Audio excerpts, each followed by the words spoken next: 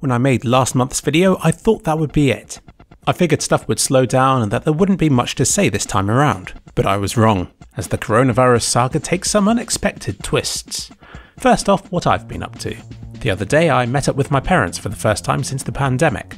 We followed all of the guidelines, taking separate cars, sitting 2 meters apart, outside. That's the theory, but it's always different in practice. You spot the weak links straight away, the food on the table in the middle, the shuffle about as somebody goes to the toilet, the homemade dessert. A meeting should be no bigger than 6 people, but we had 7 because otherwise he'd have been lonely. And, being England, it rained. And was cold. Probably for the first time since lockdown began. My parents handed everyone freshly washed blankets. That's a lot of washing they'll have to do now. It was a nice day. I think me before the lockdown would have wanted to know when and what this encounter would have been like. Because when it starts out, you imagine you're not going to see anybody for years. Or that by the time you do, everything will be different. But family's family, and even after months apart, that meeting felt normal, a home comfort, amidst these extraordinary times. I mentioned in my last video that I still wash my hands and stuff, but have gotten complacent with other parts of the lockdown. I assumed this to be an inevitability given the months and months we've endured it for. But in some places, some people are still doing it 100%. My parents, for example, their daily routine was still heavily dictated by these guidelines. It clearly impacts everything they try to do, but they're still sticking to whatever the government says, no corners cut. I understand that being older, they're at more risk from the disease than I am, but it was as though the routine fatigue hadn't even begun. They seemed just as concerned and as fearful as when all this had started out. Physically, that's probably the best way to be. I just hope it's okay for their mental well-being. England, as a whole, is doing rather well. By that I mean we're still the worst in Europe for infections and deaths, but at least now the daily figures are dropping. We're apparently down to pre-lockdown levels of infection, so that's nice to know. The government wanted to set up a large contact tracing system, but it seems to have run into problem after problem. It might just be the news blowing it out of all proportion. Looking around I can't see much about it at all, but from what I've heard, it seemed like they struggled to recruit enough people, then once they had, the system seemed incapable of coordinating the workload. The contact tracing app was trialled on the Isle of Wight, and is yet to leave it. It goes without saying that these measures weren't ready to deal with the first surge of cases, but should the coronavirus lurk around for long enough into the future, then these measures might end up helping in some way. Someone in my house was interested in becoming a contact tracer, but living in rented accommodation said we'd need to take out house insurance and ultimately decided it wasn't worth the hassle, and it pays close to minimum wage. England's no longer in proper lockdown, but people are advised to remain indoors and to exercise social distancing. I'm in the bit of England that was least affected by the first wave, which means it has developed the least resistance against a second one.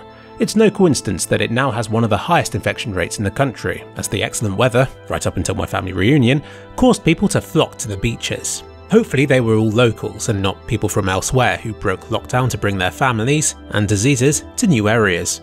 Whomever they may be, this was what the beach at Durdle Door looked like. Several people thought it would be a good idea to jump off this 200-foot tall arch. They sustained serious injuries, needing medical assistance, and as the helicopters landed, everybody on the beach had to huddle together. After months of having social distancing hammered into everything you do, you kind of wonder why you bother when stuff like this is going on. It's just frustrating. If I'm honest, coronavirus is yesterday's news.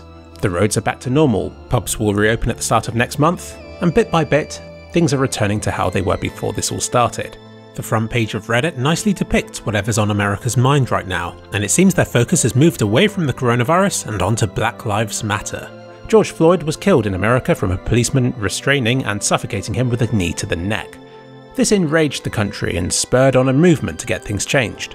The protests started in America but have spread to other countries. Here in England, people are protesting in the thousands in London. Bricks were tossed at police horses, and just the other day, people smashed statues in Bristol. If I'm honest, I'm not sure if I support smashing the bits of history that I don't like. It sets a dangerous precedent. Being from England, I don't even see what protesting here is going to achieve exactly. The George Floyd incident is very much an American one.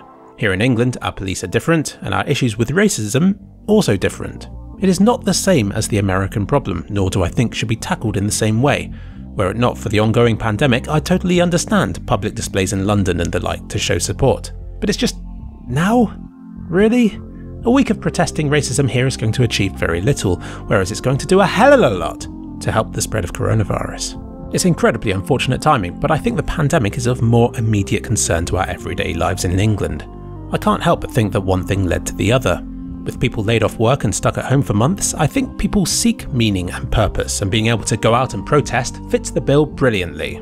I do wonder if, much like World War I resulting in Spanish flu, if the coronavirus has in some way fueled these protests. No one could have predicted this. The pace of this year has been unbelievable. Coronavirus went from nothing to a global threat, to something everybody was bored of, to being something that's getting in the way of racial equality. What's next? We're not even halfway through the year just yet. I wonder how the history books are going to describe this.